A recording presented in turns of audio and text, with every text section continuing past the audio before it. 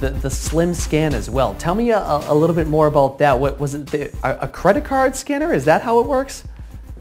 Yes, and again, this is our newest product we just introduced. And again, it goes on the idea of convenience, because there are receipt scanners, because this is mainly the application is for business receipts, to keep track of them and have a good software to do that, as well as a scanning device.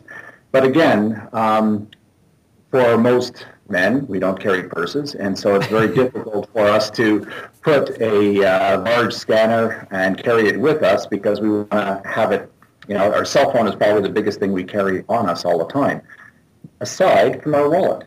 So we thought, why don't we make a scanner that fits right with your receipts, right in your wallet? And that's what we did. So as a matter of fact, let me pull one out here, because of course I have it in my wallet. See, he's always on the go. He's ready to roll with it at all times. I love it.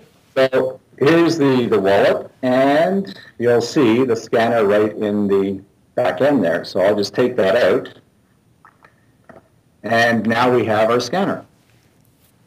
So it's that small. The same size as a credit card, fits in the same area. It's a little bit thicker, like about 3 credit cards thick, but that fits very easily. You take the cover off, and you're able now to have it exposed so it can scan along a receipt, which could be like this, and then you just, on a flat surface, of course, you just scan it down the receipt. And there's actually a little viewer on here. Let me just turn it on here so we can start it up. And you can see here. And so it has a viewer that allows you to select directories. So typically, let's say for receipts, somebody would say, okay, well, let's say it's March now, and I will just put it into use March directory, and then any receipt I scan within that month will all be located in that one directory. And at the end of the month, our software that we put with it is very simple, powerful software that allows them to take that whole directory and bring it into OCR. So it gets recognized as the various amounts on the receipts, etc., and into a database that you can fill in and correct anything that you want, and you can designate categories, like whether it's automobile or business or household. All different categories are possible. And then once you've done that, it stores into the database, and you can create a report, which can come out into an Excel spreadsheet.